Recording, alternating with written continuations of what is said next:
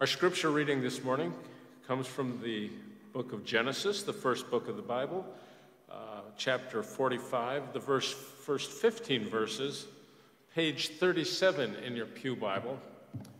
First book of the Bible, Genesis, is 50-some chapters long, and the story of Joseph, the Joseph narrative, the Joseph saga, takes 15 of those chapters. So in the story of Israel, the saga, the narrative of Joseph is very formative, very important. You may know the story of how Joseph, the 11th of 12 brothers, his father was Jacob, how Joseph was a little arrogant and a lot irritating and told stories about himself that made his brothers cringe, and they responded violently. First, they threw him into a cistern, and then they sold him into slavery to a caravan heading south from Judah to Egypt. Remarkably, providentially, Joseph rises in power through many dangers, toils, and snares to become second in power in the empire of Egypt. And having been warned in a dream about a coming famine, develops a plan to save food during the 7 good years for the 7 coming bad years, a plan that will feed both Egypt and the surrounding nations. The famine hits, and Joseph's brothers in Judah are forced to come to Egypt to seek aid. And they don't immediately recognize Joseph. In fact, they are sent away with some food. And the story is complicated, but after an extended period of time and 2 trips of the brothers from Judah to Egypt and back, Joseph can no longer contain his secret. He can, in a way, no longer stay in the closet about who he is. And he reveals himself to his brothers. That's where the story we'll read this morning. Then Joseph could no longer control himself before all those who stood by him, and he cried out, "Send everyone away from me." He's a powerful man, and he demands a private conference with his brothers. So no one stayed with them when Joseph made himself known to his brothers. And he wept so loudly that the Egyptians heard it, and the household of Pharaoh heard it. And Joseph said to his brothers, "I am Joseph. Is my father still alive?" But his brothers could not answer him. So dismayed were they at his presence. They couldn't believe it. The one that they had sold into slavery was now in power in Egypt. He was alive. Then Joseph said to his brothers, "Come closer to me." And they came closer, and he said, "I am your brother Joseph, whom you sold into Egypt. Now do not be distressed or angry with yourselves because you sold me here, for God sent me before you to preserve life. For the famine in the land these 2 years, and there are 5 more years in which there will be nothing, neither plowing nor harvest.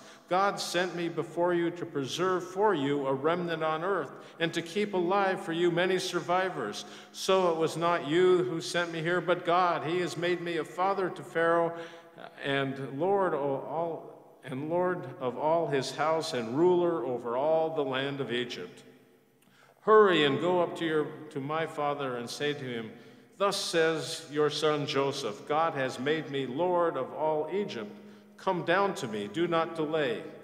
You shall settle in the land of Goshen, and you shall be near me, and you and your children and your children's children, as well as your flocks, your herds, and all that you have.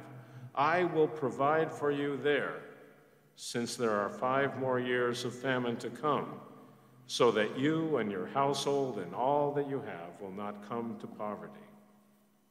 And now your eyes and the eyes of my brother Benjamin see that it is my mouth that speaks to you. You must tell my father how greatly I am honored in Egypt, and all that you have seen. Hurry and bring my father down here. Then he fell upon his brother Benjamin. Benjamin is the youngest brother's neck and wept, while Benjamin wept upon his neck. And he kissed all his brothers and wept upon them. And after that, his brothers talked with him.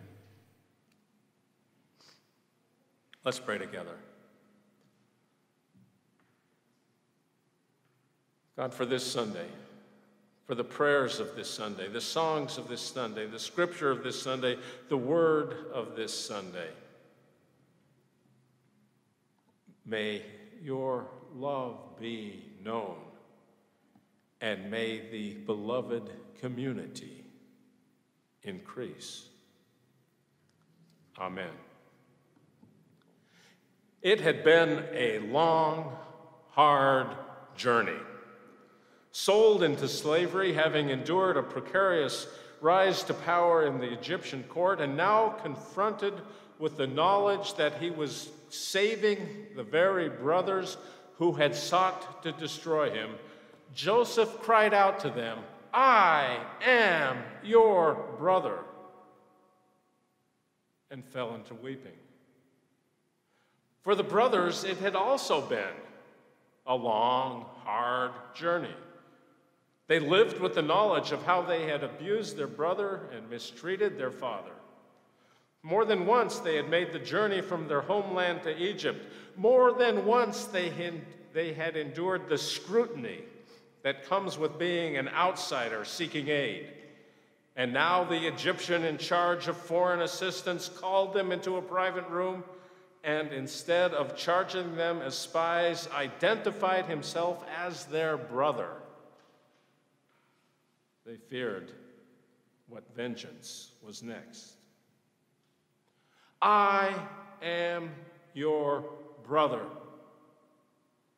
This poignant, memorable, heart-rending scene from the book of Genesis teaches us clearly how important it is to be able to honestly name who we are and who we love.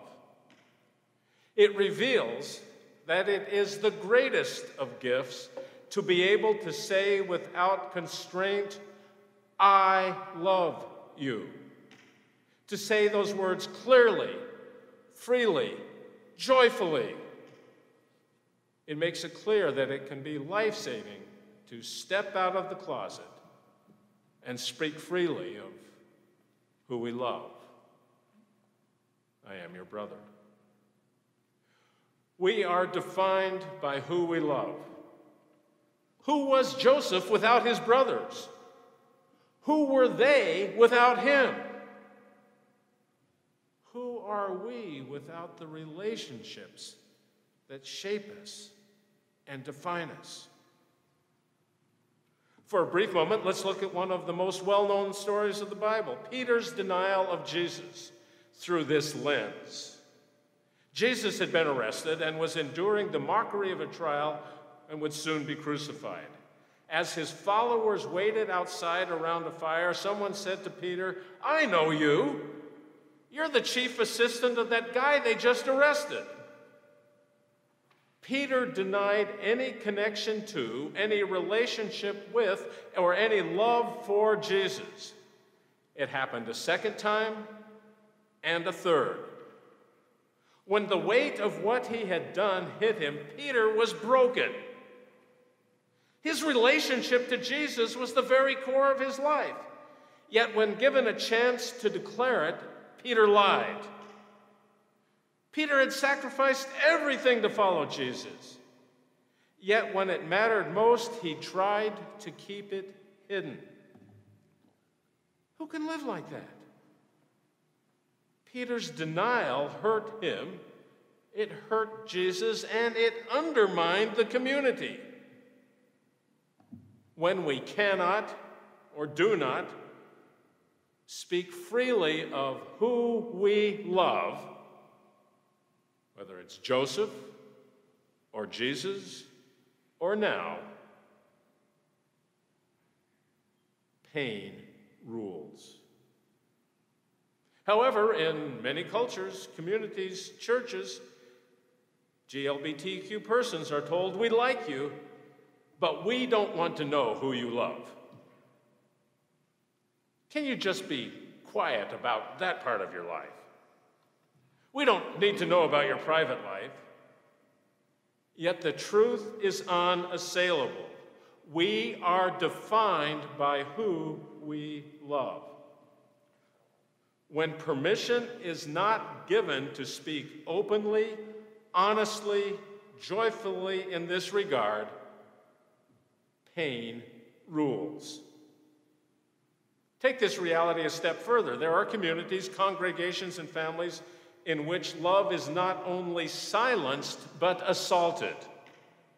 GLBTQ persons are told that if they would get their relationship with God right, their unnatural desires would go away, and some desperately try to, you've heard the phrase, pray the gay away. Some do themselves physical harm, even taking their own lives. Some are subjected to what's called conversion therapy, a medical practice outlawed in California, but which is still prevalent in religious circles. In such therapy, the goal, through talk or electric shock and other methods, is to convince gay, lesbian, transgender people that they are heterosexual. A recent NPR report estimates that conversion therapy has affected the lives of nearly 700,000 people in the United States, with disastrous results. In a Good Faith Media article, Zach Dawes Jr. notes that a study released in 2020 found that 7% of people in the United States have experienced conversion therapy, with religious leaders carrying out 81% of the reported instances of such therapy. The findings revealed that individuals who had undergone conversion or reparative therapy were far more likely to contemplate, plan, and attempt suicide than those who did not encounter such therapies. Because we are defined by who we love. Joseph needed to say, "I am your brother," to his brothers. Jesus needed to hear, "I am with you," from Peter, and the community needed to hear that. Because we are defined by who we love, we need Pride Sunday. We need to be able to name our love honestly. Joseph needed to say, "I am your brother." His brothers needed to hear it. Peter was broken when he could not find a way to say, "I am with Jesus." What that would have meant to the community. Human beings need, especially in their families, their workplaces, and their faith communities, to be able to define who they love and the ways in which that love defines them. Such honesty brings life to their souls and grace to the community. Take a moment. Think with me about who you love, the ways in which that love defines you.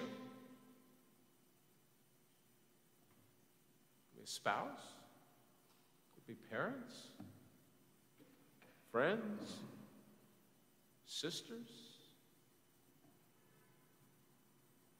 Just think about who you love, and the way that love defines you. For many years I've said, my argument is simple. I want all to be able to wear a ring freely the way I wear a ring freely. For this ring defines me. You can't really know me or understand me without this ring. Think with me about who you love, the ways in which that love defines you. Is it not essential to your mental, physical, spiritual well-being, to speak honestly of that love. We are defined by who we love. Let's speak our truth, name our joy, and open the door for the grace that follows truth and honesty and embrace. Amen. Amen.